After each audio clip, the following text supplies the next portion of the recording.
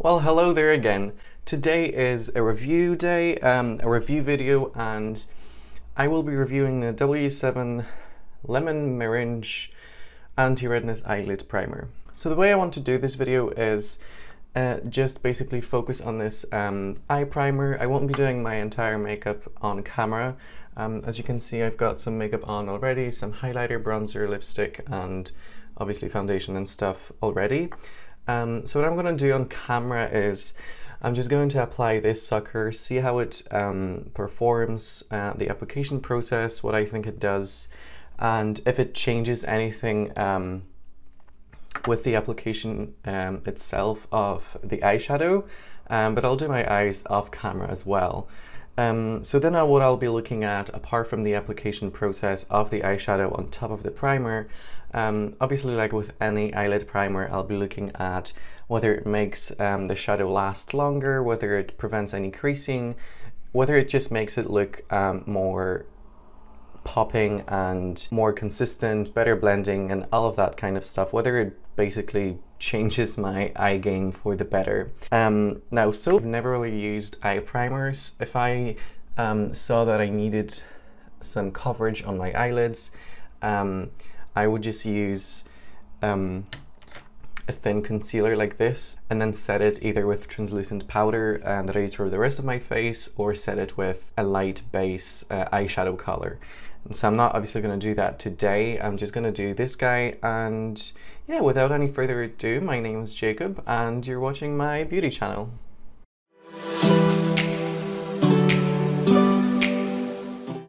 Alright, so just some information about this product. This is W7, it's a cosmetics company. It's a British one from the UK, and I'm pretty sure it's carried in Superdrug as well, and Boots.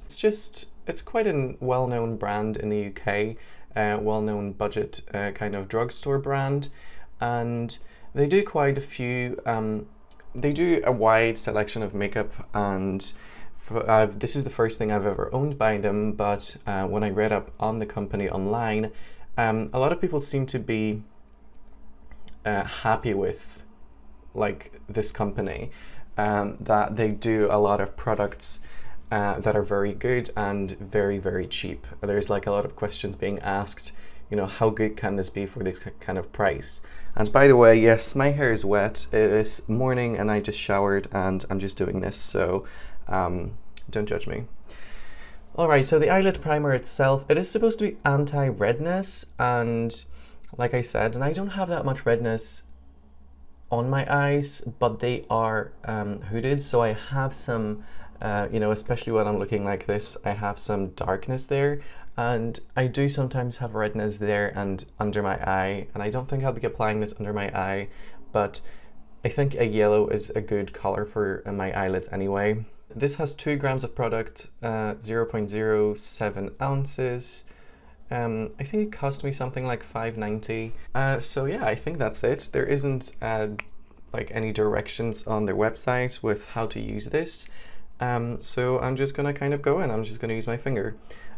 So you can kind of see already the splotch there is me using it yesterday. I didn't actually put any makeup on top of it. I just wanted to see how it feels, and it is extremely creamy. You know, sometimes with creams you have to like warm it up with your finger first before anything is coming on to your finger or any of your application tools. This is super creamy from the start. Just a couple swirls and my finger is totally covered. So let me grab a mirror, put this on my eyelid. Okay, that was, you know, obviously really easy, because the primer is very, very creamy, so there is no problem with that. A lot of product comes off, and I feel like very little of it comes along, goes a long way. I'm just going to use a damp beauty blender and pat this in.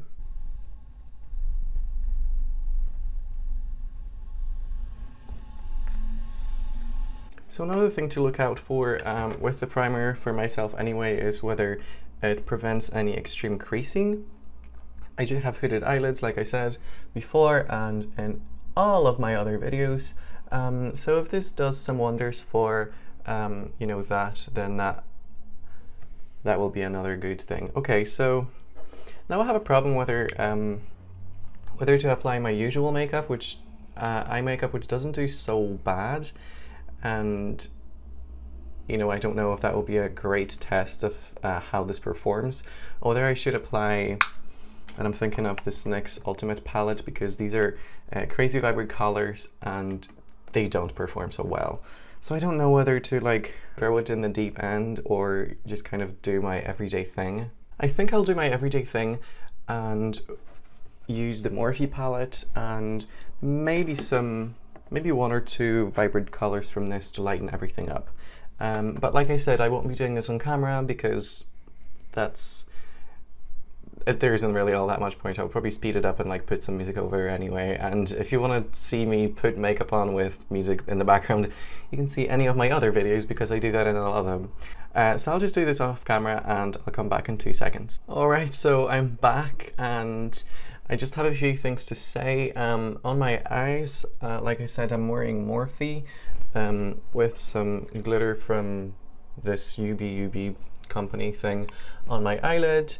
I did go for like bright, kind of light chocolatey orangey colors, a little bit of red in the under eye area, and the only thing that I used from NYX is the yellow shade there, and I used that just around the perimeter of my transition shade. I've kind of been into this like brightening up a look, making it more summery, even though it's just become fall. But anyway, I've been into like doing that with like brighter colors from this NYX palette. So that's what I did. The initial application onto this, you know, eyelid primer, I think it has to be set. It was a little bit dewy, the first kind of transition shade that I was putting on. Thank God that it was really light, so that kind of helped it set. The second eyeshadow went on fine, and everything else from there went basically just like any other time that I've been applying the Morphe and the NYX eyeshadows. So application wise, this didn't do anything special extra for me. So we're gonna see if it's long wearing, if it prevents creasing, if it prevents colors from kind of meshing together. That's one of the problems that I have. You know, you can totally see like a gradient here of about 2 or 3 colors, and very often they just kind of mesh into one because, you know, I get sweaty and oily and stuff and they just kind of mix together. So we'll see if it does any of these things. I might take you around with me. Maybe I could film once or twice while I'm out, because I'll be out for most of the day, and then I'll film the outro in here again with my final thoughts, and we'll see how everything goes from there. Alright, hold tight and I will see you in a sec. I am walking home now. I'm nearly home actually, and the makeup is actually holding pretty good. Obviously the eye makeup I'm looking at mainly, and I feel like obviously I can't really look properly in the mirror and kind of compare how everything is looking, and with my hooded eyes as well. But as I'm raising my brows, I feel like I can see that gradient of color like still kind of there, as opposed to not when, you know, I wouldn't wear this eye primer at all, like I said in the first part of the video. So I think I can actually see like actual distinct colors. I think the worst part of my eye makeup right now is the under eye area, which obviously was where I didn't apply any of the eye primer, but that's not looking so popping anymore. I did put like 3 different colors there in the morning, and now it's not really like showing up at all. It's just kind of like nondescript orange. It has been about 5 hours, I think, so this is where I'm at right now. Alright, I'll see you when I'm at home. Okay, so we are back. So it's 5 o'clock right now. I think it's been about 5.5, 6 hours, maybe just over 6 hours of wear time of all of this. I haven't changed anything apart from the lipstick. The lipstick I used in the morning was just this pinky nude from e.l.f. It's actually called Natural, but it's just kind of pink.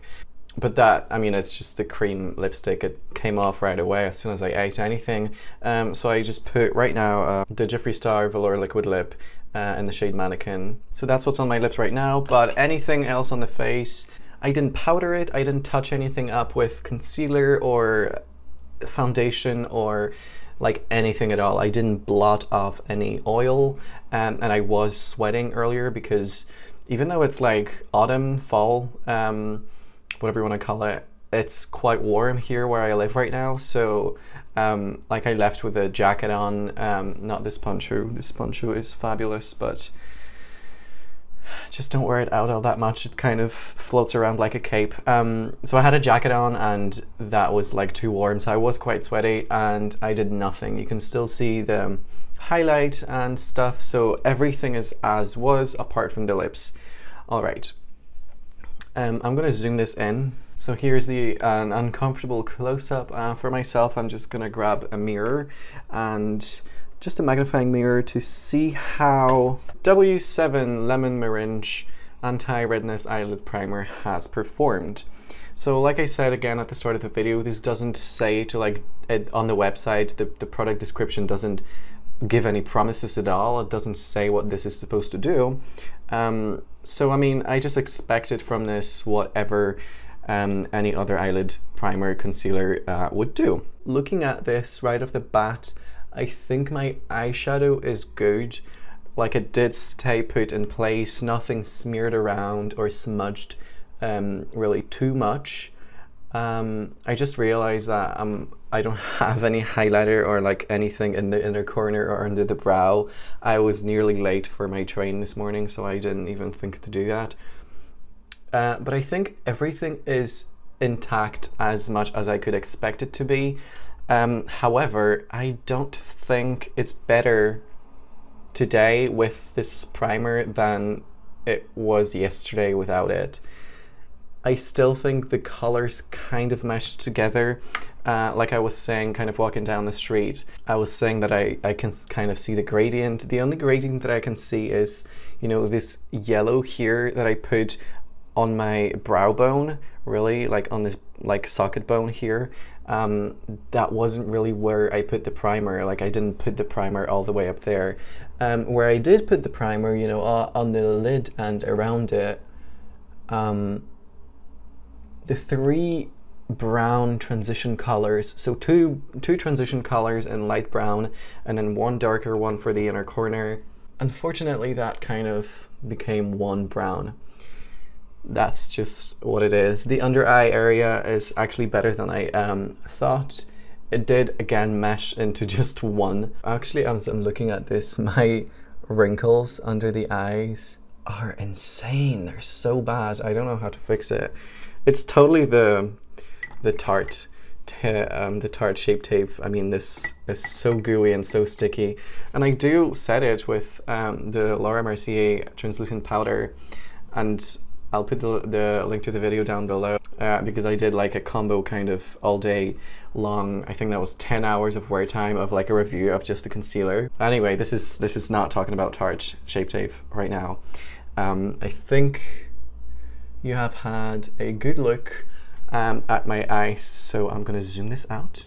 Okay, so I think perhaps it's time to give you guys my final thoughts. The W7 Lemon Meringue Anti-Redness Eyelid Primer for £5–6. It's a British firm, drugstore kind of quality.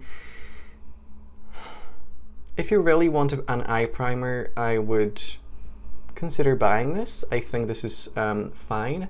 But if you have, you know, high expectations for an eye primer, if you're definitely looking for, if perhaps your eyes are really hooded, or if you sweat a lot, if your, you know, eye area gets really oily, I don't think this is gonna like do the job for you. I wouldn't recommend it for like a high expectation eyelid primer kind of thing. As I'm looking at my eyes right now, I can also see some creasing here, like in the light kind of sparkly eyeshadow from like where my hood is, where my skin creases. So I don't think this did really anything. I'm not outraged because this is again very cheap, but if you have high expectations for an eye primer, I would either shop around or spend a little bit more money because this is clearly not going to do the job for you. If you have very discolored eyelids with kind of darkness or redness on the eyelids themselves, or I think any kind of discoloration, I think this would be good because it's so creamy and so opaque. So this didn't make my makeup worse, it just didn't make it better. But if you would need an eye primer for some for like a really basic job to literally just cover the eyes, and you perhaps want something better than your concealer, or you don't want to use the concealer that you have, it's not, you know, it's too sheer, it's not opaque enough, I think this is really good. And just as a final thing, you know, I'm gonna just do this again. This is just literally one touch, 2 swirls, and it's extremely, extremely opaque. You know, if you're working this into your lid, you know, this is gonna cover all of that redness, all of that discoloration, all of that kind of droopiness or dark undertones on your eyelids.